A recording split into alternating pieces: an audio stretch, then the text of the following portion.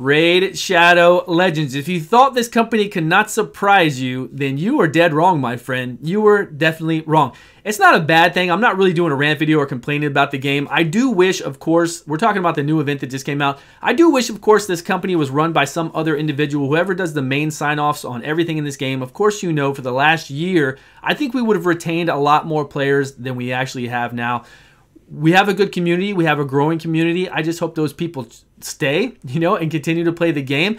I really do blame the most of it from the actual company and the lead person in charge for poorly managing the game. And it's a real true fact, right? We love this game. We want it to do well. We love the aesthetics of the game, but it has been severely poorly managed over the last year, and we've lost a lot of people, not just from regular drop-off, but because of the poor management, the Foley fiasco, all the updates, any kind of revisions, the Sedalia revision we just had, you know, Torment not being tested, everything not being tested, it just all adds up. I'm not going to do a complaint thing because we're all in the joyful spirit of Christmas, New Year, and it's not a bad thing really that's going on right now. They're trying to give us some free things. It would be much better if they just came out and gave us a shop so we could get some books throughout the week like all other games do. Then we would just be happy. And if they did stuff like this, it wouldn't matter as much. But that's been the common consensus with everything that we do in this game, that if the game was like a normal game and then did what they did, it wouldn't be that bad. That's pretty much what everybody has said about the game. And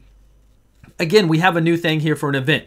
If you 6-star someone, you're going to get 300 points, but only 150 points are going to be counted per day. So just be mindful of that. That's mainly what I want you to take away from this video, to be on the lookout for that. And if you take 3,600 divided by 150, that is 24 days, which is exactly what you have.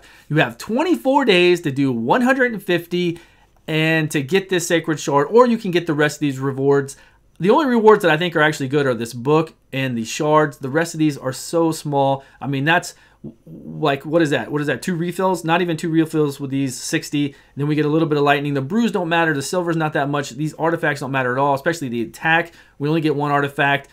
And I really just wish they would take a note from the leading top games out there that have been out there for 5 years, going strong, making more money globally than Raid Shadow Legends for sure. You can count on that. And we'll continue to make more money than Raid Shadow Legends over the long term because they keep doing silly stuff like this where it's just slowly cutting us ever so slightly to where eventually we have a million cuts all over us and we're like, man, this is just silly. But we're still here. The game has been lucky. Nothing else has come out really over the last year that has been amazing. We're still waiting for Diablo Immortal, and we're still waiting for this company to get in line and know how to manage a turn-based gacha game and do really well with it. So I'm hoping next year, you know, maybe they'll bring in somebody new. Maybe somebody will eventually rotate out, which is what I'm hoping. It's a big corporation. Maybe whoever's in charge over there will eventually rotate out and we can get a new person in there to make some new cool changes to shake things up. I think it's a good thing. I think it's always good to get in there and shake some things up every once in a while. Get somebody new with a different perspective that maybe plays games like this more often and plays this game a lot and has a love for games like this and really gets it without just looking at the analytics and the numbers and the spreadsheets, and has played all those other games that profit super, super well.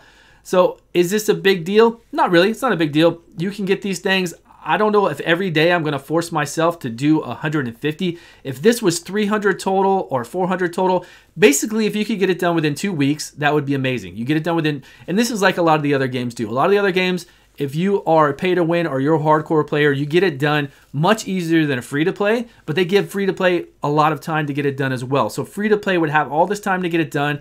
The limit would say be 400, 450. I would get it done in 2 weeks. And then a free-to-play person would get it done in 3 weeks and still have a few days left over. That is what all the other games out there do. They do it that way because it's friendly.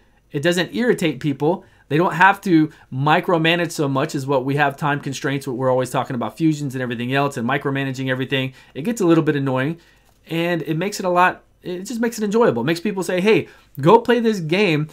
It just makes it so we don't have all this negativity, right? There wouldn't be this video about me talking about 150 points when you can get 300 from 6-starring and whatever else you're going to do here.